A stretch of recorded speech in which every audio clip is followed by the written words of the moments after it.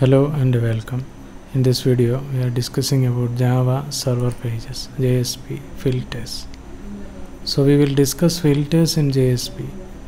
Servlet and JSP filters are Java classes that can be used in servlet and JSP programming for the purposes like to intercept a request from a client before they access a resource at a backend, to manipulate responses from server before they are sent back to the client. So there are various types of filters suggested by specifications: authentication filters, data compression filters, encryption filters, filters that trigger resource access events, image conversion filters, logging and auditing filters, MIME type chain filters, tokenizing filters, and XSLT filters that transform XML content. So filters are deployed in the deployment descriptor file web.xml and then mapped to either servlet or JSP names or URL patterns in your application's deployment descriptor. So the deployment descriptor file web.xml can be found in Tomcat installation directory /conf directory. So when the JSP container starts up your web application, it creates an instance of each filter that you have declared in the deployment descriptor, and the filters execute in the order that they are declared in the deployment descriptor. Servlet filter methods.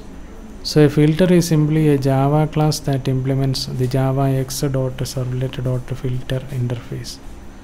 The javax.servlet.filter interface defines three methods: method and description. Public void do filter servlet request servlet response filter chain.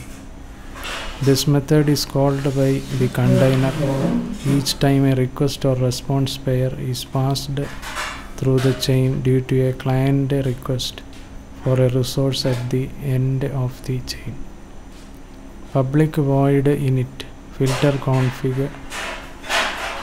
config. This method is called by the web container to indicate to a filter that it is being placed into service.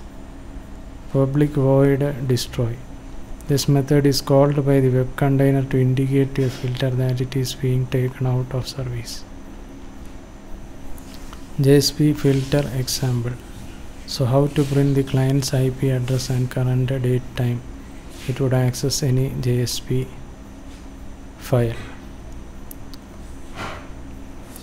So JSP filter mapping in web.xml. So filters are defined and then mapped to a URL or JSP file name in much the same way as servlet is defined and then mapped to a URL pattern in web.xml file.